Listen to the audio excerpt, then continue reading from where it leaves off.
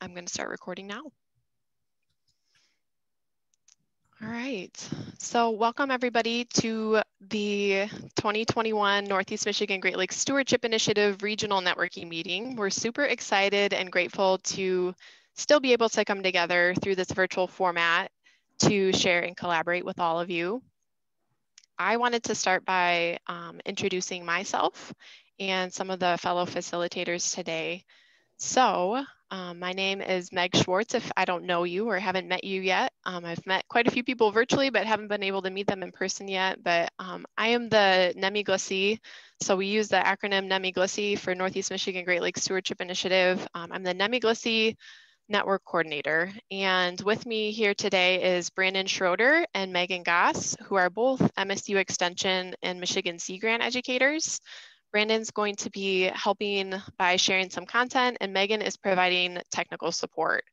And she'll be monitoring the chat as well. So please reach out to her in the chat or at the number listed here with any issues. So if you want to, grab your phone maybe and take a snapshot of that, or Megan, maybe you can drop your phone number right into the chat. That would be excellent. She is providing tech support today, so we're very grateful for her. And also for Brandon too, who is helping co-facilitate. All right, so goals of today. The first half of our time is going to be us sharing to you updates from 2020, fun student project videos, upcoming opportunities for this year. We'll take a quick break in the middle, and then we're going to come back together to help foster some sharing among you, our partners and educators, resources and opportunities that you have, maybe any needs that the NEMIGLSI network might be able to help with. So there's going to be lots of sharing today. But first, we wanted to get a snapshot of who is in the room and how many regional networking meetings you have attended so far, including today. So there's a 2-question poll that we're going to put out there just to get a pulse on who's in the room. And the first question, it's going to ask you the best option that describes you. So you can click multiple options. You might be an informal educator and a community partner. You might be a teacher and a donor. So feel free to click multiple options there. And then that second question is going to be just a one kind of answer. So let's see here. Megan, if you want to deploy that poll, or I can deploy it from here. I'm not seeing the poll option. Oh, there we go. Great. So everyone should be seeing the poll now on their screen. And then remember, with that first question, you want to click all that apply.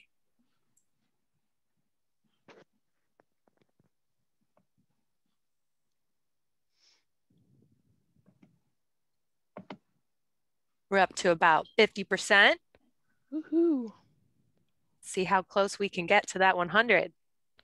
It's a fun way to keep the Zoom active as well. Definitely. I did have one participant that said they had to walk their dog, so I'm not sure if they're back. I can't see everybody, but we're almost there. So if we have one hanging out that hasn't checked anything. Okay, we're up to 96%. Should we end polling? Great. Oh, we got to 100. 100. Woohoo. Woohoo. Yay. So sharing the results now. Yay. So we have quite a mixture of folks here. Lots of informal educators and community partners, some donors, formal educators, administrators, and then other. I wonder what those other categories are that didn't fit into the mold. And then lots of new timers as well, or first timers. So maybe about a third, 28% are first time participants in our networking meeting. So an extra welcome to you. And then the most have attended 2 or 3 meetings. So that's pretty cool. I myself have only attended, this is my second meeting, and it's a little strange. The very first meeting since I joined in 2018, the very first meeting got canceled. Last year in 2020, randomly, we were able, I mean, not randomly, but we were actually able to host the networking meeting. And then this year, it's just in a little bit of a different format. So Very interesting. Well, thanks for helping me get a pulse of who's in the room. Heading back to my slides here. I'm going to zoom out just for a second for those of you who might be newer to the network, are just getting your feet wet with place-based education, or PBE as we abbreviate it, place-based stewardship education as it's called too, or PBSE. So place-based education is a pedagogy or a way of teaching and learning rather than like a program that one would adopt. Many subjects, not just science, can be taught using place-based education. And this type of teaching and learning has been happening for decades now with research around its success. So there's different ways you can approach PBE, but what's at the core of each approach is student learning, community development, and environmental stewardship. And the NEMIGLSI network has 3 different strategies to accomplish these goals. The first being hands-on learning, or we often like to call it hands in the dirt, feet in the water learning, where students are interacting with their local natural resources, whether that's fish, native plants, or the water flowing in their local river. The second strategy is supporting our teachers. So this is accomplished in a variety of ways, but sustained professional learning opportunities are at the heart of our support. These opportunities include training around Great Lakes content, the PBE process, and more recently, online tools that can help elevate place-based education projects or help adapt them to the COVID world that we're living in. And then the third strategy is helping foster these reciprocal school and community partnerships where each party is gaining something. So schools have needs, partners have needs, and place-based education provides a way to collaborate where the results can be incredibly powerful. And these 3 strategies we have in common with 7 regional hubs that make up our state Great Lakes Stewardship Initiative. So we're one of 7 hubs throughout the state, kind of that employ these same 3 strategies. And a little bit more about how we're structured, just for the newbies in the room. Our leadership team here is, which was expanded, and I'll cover that in just a second, but our leadership team is made up of stewardship and community development partners who offer perspective on current natural resource policies and happenings, our education partners, which includes both administrators and educators, and then our funding partners who provide fiduciary services. And another leadership team member or members, of course, are our youth leaders. Student voice and choice is highly valued and is a principle of place-based stewardship education. So we definitely want them, we value their leadership as well. Some new leaders, let's see here. So we have some new organizational leaders that have joined our leadership team. And the first is a longtime partner in the network, the Friends of Negwagon State Park, with Sue Keller representing there. So Friends groups are often the eyes and ears of our state parks. So we appreciate the perspective that Sue brings. We also have District Forester Brittany Vanderwall from the Presque County Conservation District, offering perspective from the natural resource professional lens. So we're grateful to have her on board. And then curriculum specialist Amanda Weiner from the Little Traverse Bay Bands of Odawa Indians offers a tribal perspective and is helping us explore ways to incorporate tribal teachings into place-based stewardship education. And then there are some longtime leadership organizations that have some new faces representing them. So Abby Ertel of Huron Pines is temporarily stepping into Emily Vogelsang's role on the NEMIGLSI leadership team and on the administrative team that kind of oversees NEMIGLSI's day-to-day happenings. Emily moved back south, we're so sad, but happy to have Abby step into her role temporarily and offer, really appreciate her picking up the torch and offering her unique skill set to the team. We also have career navigator Helen Ann Cortez that has joined us from Alcona Community Schools, as well as AMA ESD Superintendent Scott Reynolds and COP ESD Director of Instructional Services, Rich Marshall. So we're grateful for the time that they put in to help us steer this ship that we call the NEMIGLSI network. And now I'm going to switch gears a little bit, and we wanted to take a look back at 2020 to celebrate. I know that seems like an oxymoron, but we did have some diamonds in the coal mine. So teachers were able to adapt their projects. Community partners have been Zooming into classrooms. Professional learning has made that conversion to virtual land. And of course, these, the student numbers I'm going to share and the project numbers I'm going to share look different than most years, but they're still worth celebrating. So first off, we have student numbers. We engaged over 2,000 students in stewardship projects. This does reflect the 2019 and 2020 school year. So some of these numbers are from 2019 when, pre-COVID, but still, great numbers and something to celebrate. We were able to support 72 teachers through professional development or project funding. So that switched to virtual professional development. And then we were able to do our regional networking meeting before things got shut down in 2020.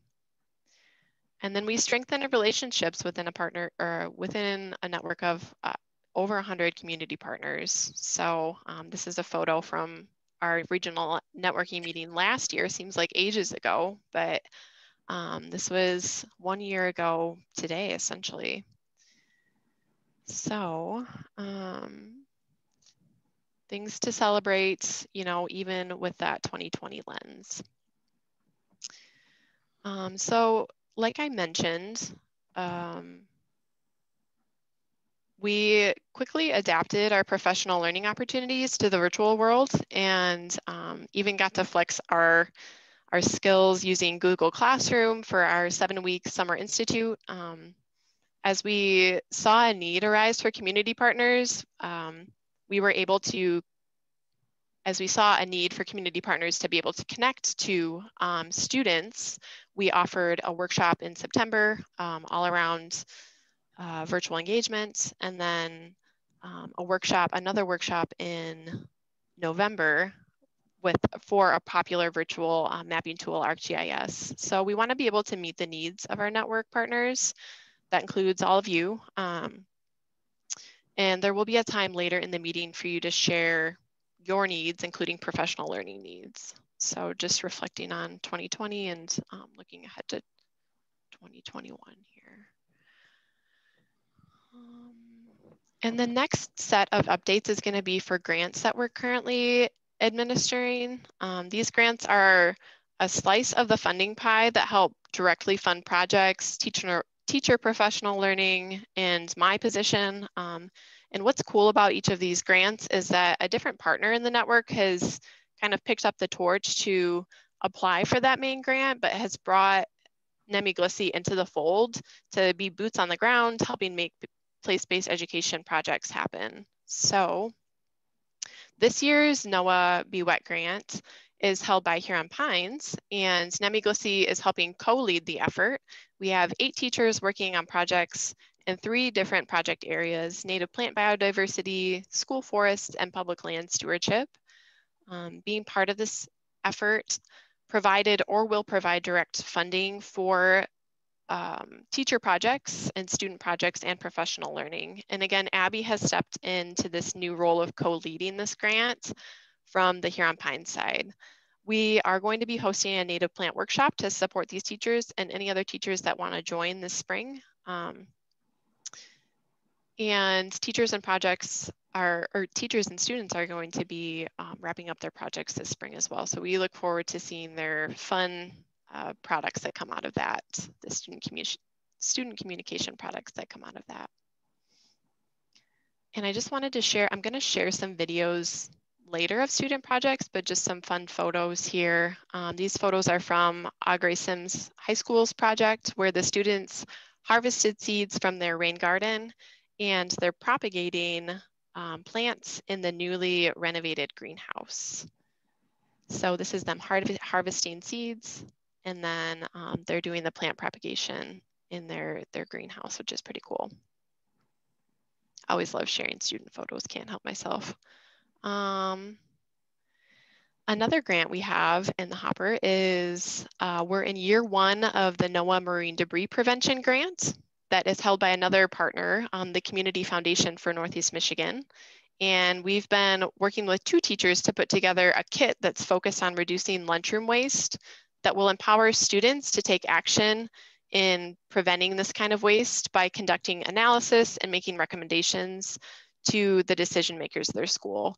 It's been really fun to see their communication to their food service directors, and I'm excited to roll this kit out to a new set of teachers this coming school year. So this is a 2-year opportunity, and year 1 we've been working with 2 teachers, and next year we'll be onboarding another 10 teachers. So really this summer we'll be onboarding another set of teachers. And then just some additional funding that we secured in 2020 from some local grants from the Community Foundation. And then we just got word in December that we secured another Youth Advisory Council grant to roll out the Great Stewards Challenge, which I'll talk about in a little bit. The Center for Great Lakes Literacy has also been a longtime funder of the Summer Institute's teacher stipends, but has also begun to provide funds to cover the planning, marketing, and conducting of the actual institute as well. So we're grateful for their funding.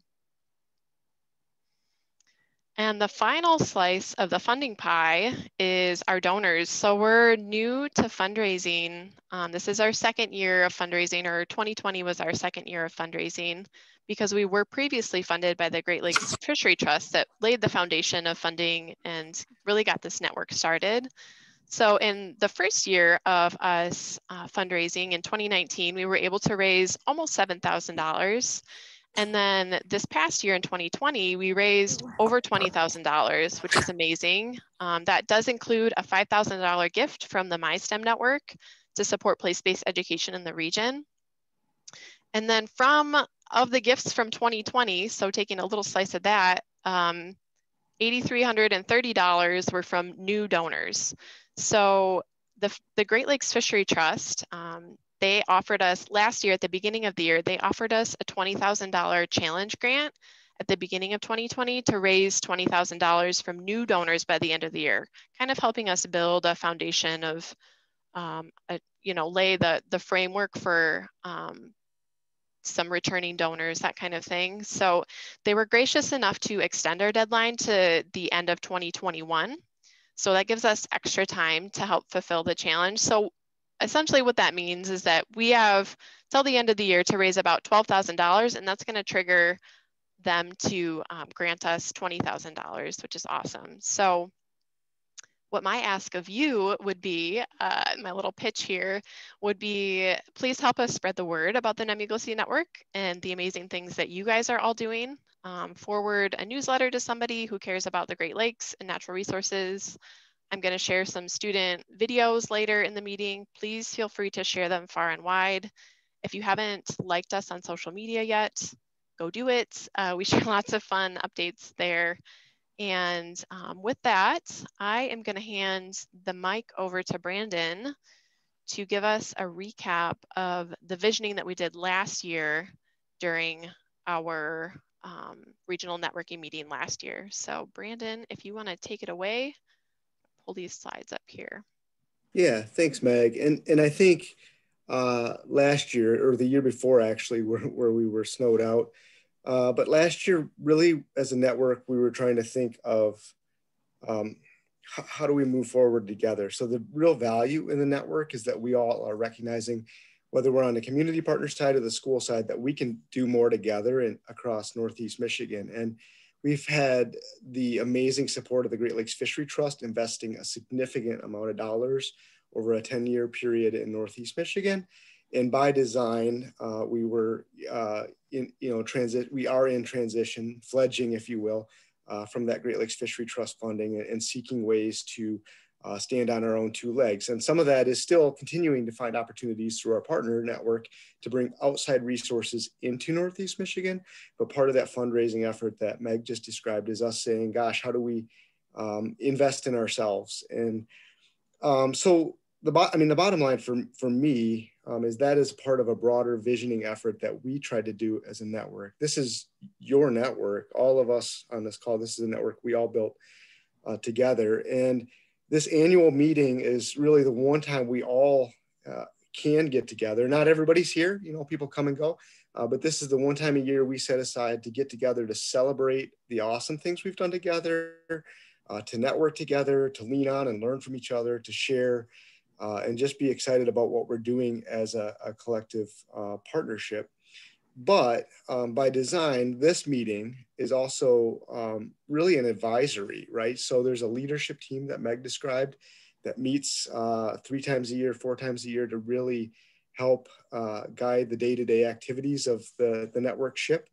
But because this network belongs to everybody, this advisory group, this one time we set aside for everybody to come together, is really our opportunity to ask you all what you envision or what you want to see out of the network. So your voice guides this network. It has guided this network. If you remember, if you've been to more than one networking meeting, you know that we always have an opportunity.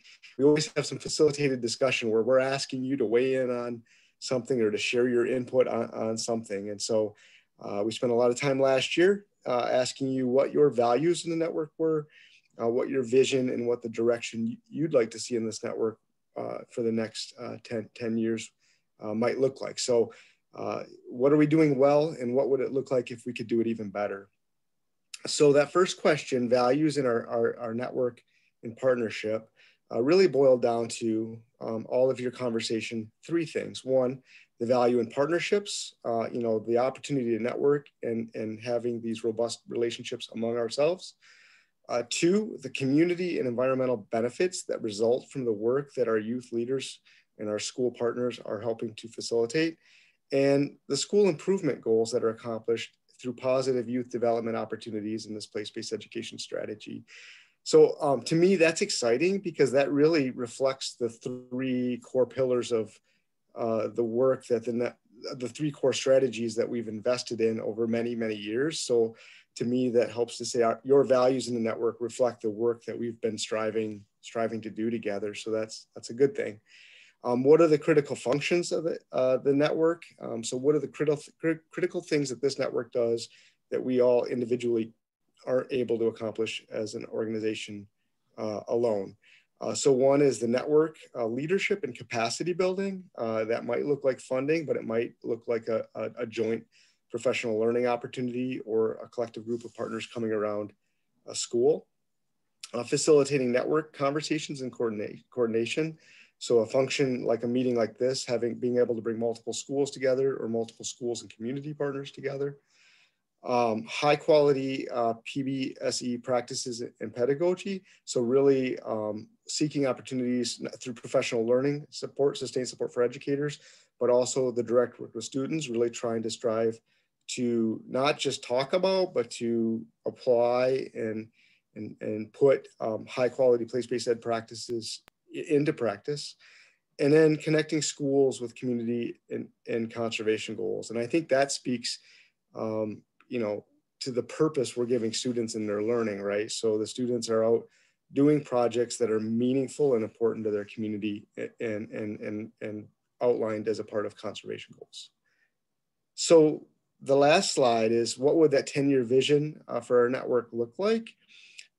So some of these speak to education, our school partners. Could place-based education be the new normal of what education looks like in Northeast Michigan schools? We spend a lot of time talking about schools, but do we have communities that readily embrace place-based education and are always asking the question, where do we insert youth in our community work or our conservation strategies? Is there always a place, a voice, an opportunity for youth to be engaged? Do our communities embrace that youth involvement? Networking, not just regionally but beyond. So continuing opportunities to network like this, but also seeking opportunities to spread the word and really showcase the great work Northeast Michigan you all are doing among our state and national networks. And also bring those state national network expertise back into our region to learn from those beyond. So share and learn. And then from a leadership team standpoint, really formalizing our leadership structures. This is a very Northeast Michigan thing. What I love about living in Northeast Michigan is we do a lot together because we have these robust relationships and we have a lot of trust in each other. But putting some of that on paper and really formalizing some of the processes and the structures by which our leadership team works, and just really having not just having a thought out process, but committing to it on paper. And then stable and sustained funding. And that really goes back to what Meg, I'll end on that because that goes back to what Meg shared, is really just saying, how do we make sure that we have a diverse funding portfolio so that we can keep doing this awesome work together? So with that, just wanted to share that summary. I think it's important. You guys put a lot of time last year to put that ideas on paper and to have this conversation. I think it's important that you know that you were heard. We took a lot of time over the year to reflect on that and to summarize that into some visioning documents that are going to continue to guide the work we do. So thank you for all of your investment in what I just shared. Yay, thanks, Brandon. Yeah, we certainly are grateful for the time and effort you guys put into that last year. Wanted to share back out. So we, I mean, I know you guys are on the NEMIGLSI website every day, but you may have noticed that our website switched over to our new website. And Megan, I think you dropped it in the link, or the link in the chat. But I would invite you to go check out the new NEMIGLSI website. I'm gonna see if I can share it here really quick. Let's see. Oh. So I should be able to share my full window here. So this is my view. I'm already logged in here, but you'll see some changes. There's some scrolling at the top. There's buckets on the bottom for different projects, partners and organizations, resources. You'll notice there's a donate button here now, which links to a place where you can donate. And how I would invite you to use the website is by logging into your account. So by going to participate and then down to your account. And if you had a login on the previous account, our other NEMIGLSI website, it will be the same login. But if you need to request a new password, no worries, just go ahead and do that. Maybe just send me a message or something, and I think we can figure out that on our end. But you can also set up a new account. And so there's some really cool functionality that goes into this. I'm just going to log in here to show you guys really quick. But you're able, as partners, when you have a login, you're able to send a message to everybody that also has a login. So it can essentially be used as a listserv, basically. If you have an event that's coming up that you want to get the news out about, if you are looking to, maybe you have a question about something and you need some resources on it, you can just go through and check everybody's name, or if you want to just message a specific person's name that maybe you don't have their email address, there's some really cool capabilities here. Additionally, when you have your login, you will be able to add an event for others to attend. You'll be able to add an organization. Maybe your organization isn't represented on here already, or you can add a news article as well. So if you have an article that you've published, or maybe you have a really fun student project that made it onto the WBKB, you would be welcome to add that here as well. So go play around in there. It's not perfect yet. I'm learning in 2020 and 2021 that things don't have to be perfect before you launch them. So we pulled the trigger on it. It's not super ready to go. So if you see some gaps and some resources missing, bear with us. We are working on it day by day to get it ready to go.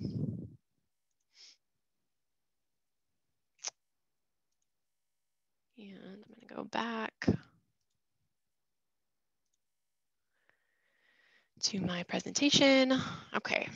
All right, switching gears. So upcoming opportunities provided through the network. We have a few different place-based education opportunities coming up. We have the second year of that NOAA Marine Debris Prevention Grant rolling out. And we're looking for 10 teachers to use this new kit, this Taking a Bite Out of Lunchroom Waste kit with their students. There's going to be project and professional learning support provided for that. So if you're a classroom teacher and you're interested, let me know. We will be recruiting for that later this spring. We're also rolling out an H2OQ program. This is in partnership with the Central Michigan University and the Michigan Geographic Alliance. It's focused on water quality, specifically chemistry in the water, and uses a really cool map to enter data and see data from all over the state. So we will also be looking for 10 teachers, probably middle school and up, that would be interested in looking at water chemistry in their local watershed. It's got a really cool kit that comes in a backpack with tools that you can use out in the field to analyze water quality. So, and then finally, coming to fruition pretty quickly here is the Great Stewards Challenge, which will be made possible through that other Youth Advisory Council grant. Student field visits have been really limited due to COVID, but there has been an increase in people spending time outdoors. So this project seeks to give youth and their families ways they can visit and explore and provide stewardship for public lands in the region, like reporting invasive species or removing litter. And we want to frame this challenge in a way that promotes outdoor time as a way to improve mental health too, which we all know is true. And the grant's going to allow us to create a map of public lands for Alcona, Alpena, Montmorency, and Presque Isle counties. And we're hoping to expand this to all of Northeast Michigan. So basically, people are going to be able to find a local outdoor space on this map, maybe somewhere they haven't been before. They'll be able to choose an activity or activities for how they want to explore and care for the land. And then the challenge is designed to be COVID friendly, but this is also an easy way for NEMIGLSI to engage with folks that might not have students, where they're students in classes where there's place-based education happening. So it's just another outlet for stewardship in our region. So there's lots of locations throughout the region that need our stewardship. So we're looking forward to rolling this out. Of course, we have to announce our student film competition theme for next year. So for all you filmmakers out there, the 2022 student film competition theme is Science in the Sanctuary. And this theme is going to be evergreen going forward. So that's going to be the theme from here on out, but it can be interpreted in lots of different ways. We are going to be archiving this year's hashtag #FreshwaterIs winners on the new NEMIGLSI website pretty soon. So look for those, and I might just send out a little message so you guys can go check those out too. And then this is what we have in the hopper for professional learning this year so far anyway. I'm sure there'll be more. A native plant workshop happening this spring. We're also piloting these open spaces called Circles of Support for teachers. A time for teachers to cross-share project ideas, wins, hurdles that they've had to overcome. And we have considered having these circles be formed around like a cohort of folks after a professional learning opportunity. So there's going to be a group of teachers going through the native plant training. Would they like to meet semi-regularly to share ideas about their projects? We're experimenting a little bit with what this might look like, but want to offer an open space for teachers to cross-share, similar to what we're going to be doing later in our meeting today when you guys have time to cross-share. And finally, so Summer Institute 2021, if you ever want tips on Bitmojis, by the way, you've seen probably this little Bitmoji that I've had in its different animation forms throughout my presentation. If you want tips on Bitmoji, message me after. There's a Google Chrome add-on where you can add fun Bitmojis into your presentation. But anyway, Summer Institute 2021 still being planned, but its theme will be around water and water quality. If you're new to place-based education, Summer Institute is where you should get started. It's a workshop that basically explains place-based education pedagogy and then gives you time and money to plan your project. And then there's different content trainings. You know, we have different themes every year for different content trainings as well. So this is definitely where you should get your feet wet. No puns, of course, but yes, start with Summer Institute if you are new. All right. So this next part, I think, is going to be my favorite part. We're going to share 3 videos of student projects that have been happening this year. So despite everything, things move forward with place-based education. Their focuses are all different, from fish to biodiversity to threatened plants. And each video is about 4 minutes long. We'll be asking some trivia in between. So I'm going to stop sharing this little section and Meg, while you are switching Yeah. over to the video, there is a question in the chat from Jenny Poley. Yes. Will the 2021 Institute be virtual again? Oh, that's TBD, Jenny, but probably either a blend of virtual or maybe in person if we can do outdoor stuff by then. So we're not sure. We're still in planning mode, so. Mr. President, members of the Senate, first of all, thank you for your close attention. All right, let's see here. So I'm gonna switch to the videos. Bear with me here as I get my screen switched over.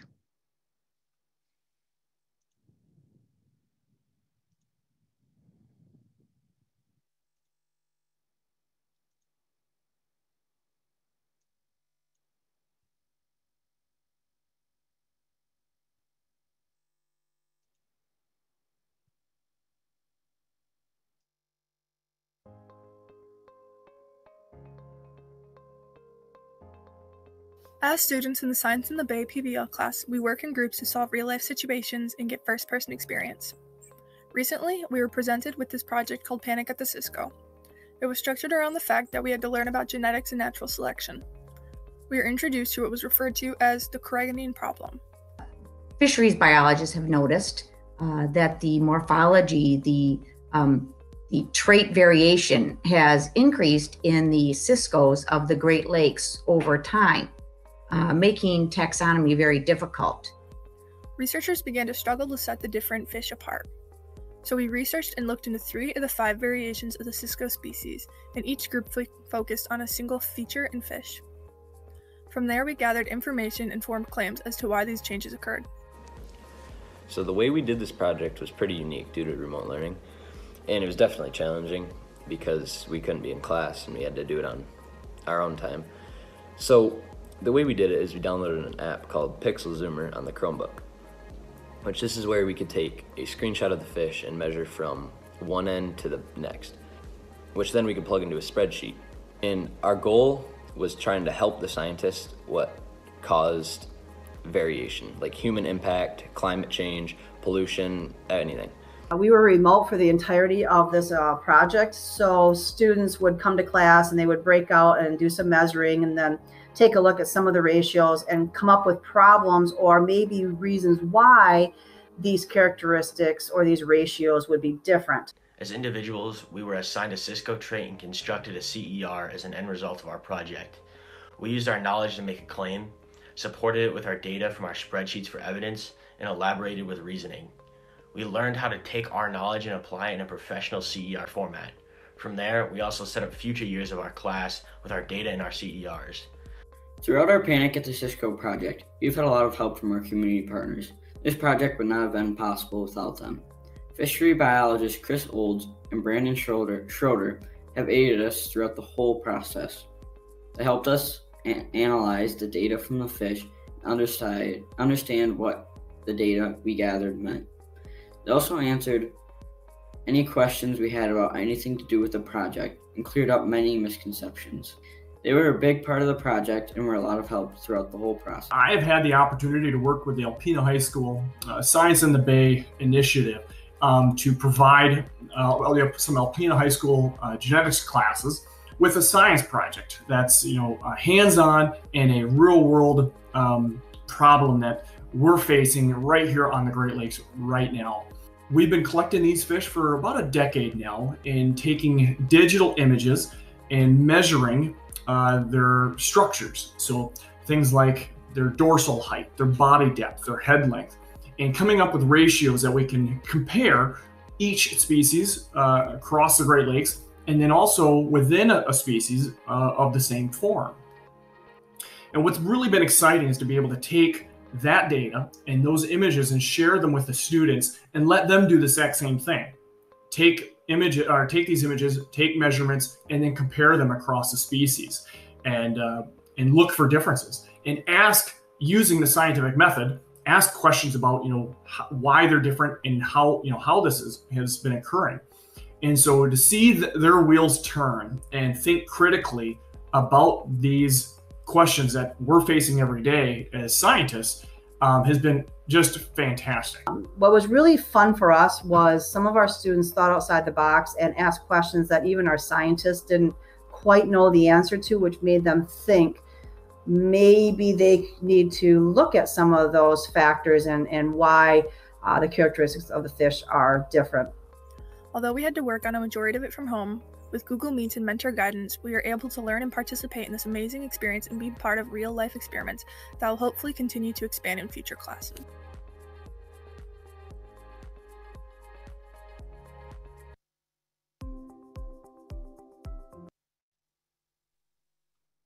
So we were going to do a little trivia in between each project video just for fun, but we are running a little behind.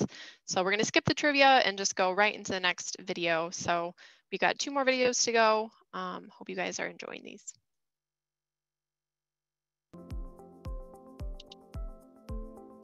Our 4th grade students are participating in a biodiversity project. This project is going to be a long-term study. We have 43 acres of school forest. And on our mini hikes out there, the kids have been very curious about what type of wildlife we have that's present.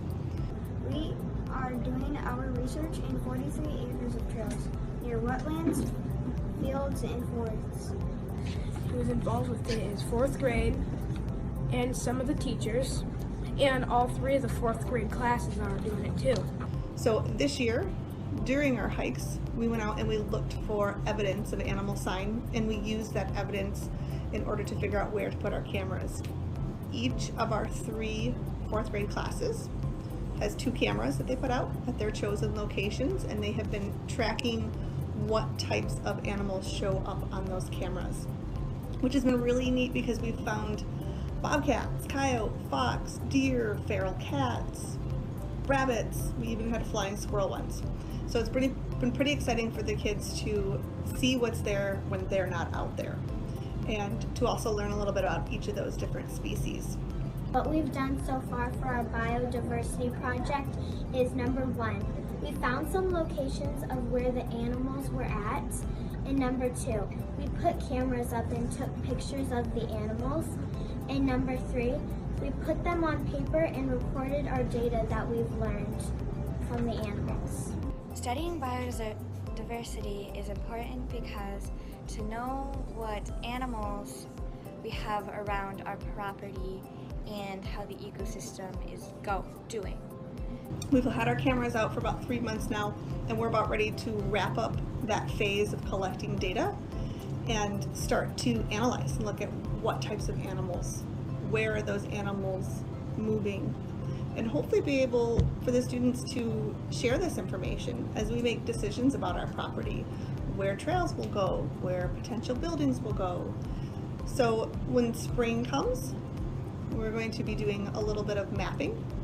We're going to be taking our iPads out and doing some GIS work so the students can collect where do we have forests, where do we have wetlands, where are our trails, and where have we seen the most animal activity, so they can kind of get a feel of how animals connect to their environment and what impact we have on that.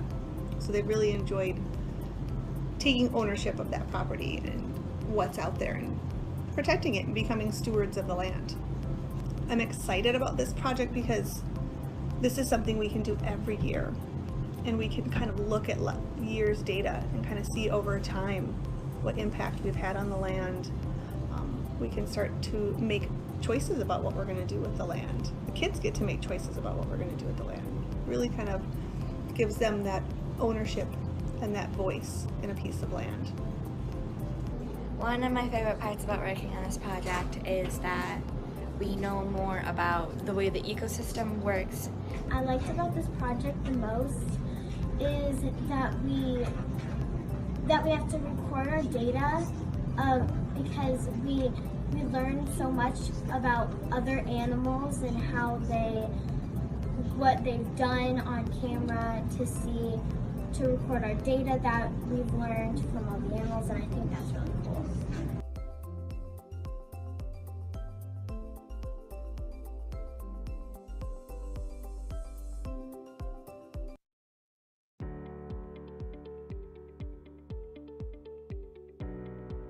The purpose of our project is to identify the dwarf lake iris in different times of the year and map its areas of growth. Our project is taking place in Thompson Harbor State Park in Presque Isle. The park is on the shore of Lake Huron between Alpena and Rogers City. We are working in a coastal fen and the forested area along a hiking trail.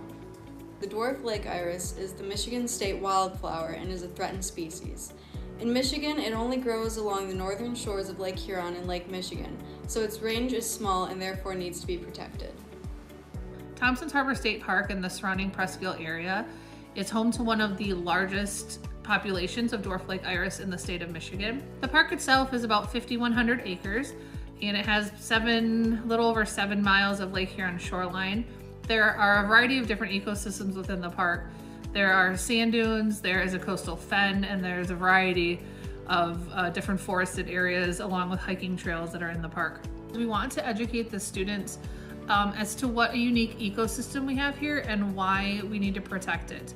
So we're trying to foster good stewardship of the land and for these students to go back and talk about what we're doing to the community, to their parents, to their siblings, and to their friends. Before our site visit, in class we studied the characteristics of Thompson's Harbor State Park and we researched the dwarf lake iris. So the students did independent research in the classroom and then we followed that up with a site visit to the park where they explored different areas of the park. They learned how to identify different native and invasive plant species. They learned how to identify the dwarf lake iris in its dormant form, so when it's not blooming. And then they also used quadrats and handheld GPS units to figure out where the iris is actually growing. We also learned how to identify the native species growing in the coastal fen. We were also able to see carnivorous plants like the pitcher plant. We are working on this project with, of course, the Northeast Michigan Great Lakes Stewardship Initiative, Blake Gingrich from the Michigan DNR. Brittany Vanderwall is our Presque Isle County District Forester. She is involved with the project, and also with Huron Pines. So the project is being funded through a Be Wet grant. Most of my students had driven past the park, frequently driven past the park, but had actually never driven in and visited it. And it's really only about 10 miles away from our school. So already with just one site visit, they're really excited about being in the park and all that it really does have to offer now that they've explored it a little bit. This spring, we will be visiting the park to see the flowers when they're in bloom and to map where they are growing. We will also be creating something for the public, hopefully a sign that can be put in the park to teach people about the dwarf lake iris, so people who visit the park know it is protected and is illegal to move. And we also would like to start a Facebook page just for our current project, but also for future stewardship projects that we undertake at Posen, so we can get the word out about what we're doing and really pass that word on to the public, and so they can learn a little bit about it and to also go visit the park and be able to see it for themselves. Our project is important because it helps us learn about new careers we could pursue. It also helps us learn about how we can be good stewards of our local natural areas. My favorite part about our site visit was being in the coastal fen and playing in the mud. My favorite part was using the GPS and the quadrats.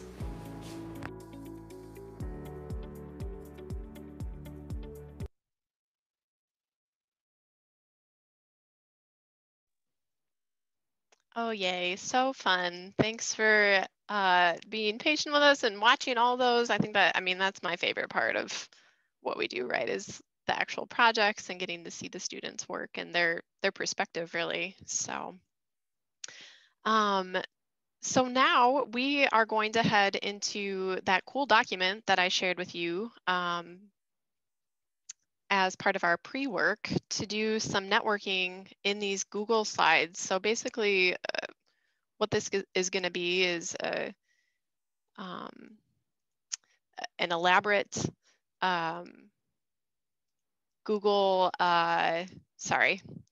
an elaborate business card, essentially, that you're going to fill out. And Megan, if you can drop that link into the chat if you haven't already. Oh, you sure did. If you can go ahead and fill out, if everyone wants to go and find the slide that has your name on it already. And you want to, sorry, Meg, click on the second link I shared. I shared 2 links at the same time, so my apologies about that. Second link. Perfect. Yes. So yeah, if you want to go in there, find the slide with your name on it already. Please don't edit other people's slides. And fill out your contact information. There's going to be a spot for you to fill out any resources or upcoming opportunities that you'd like to share that are relevant for the network.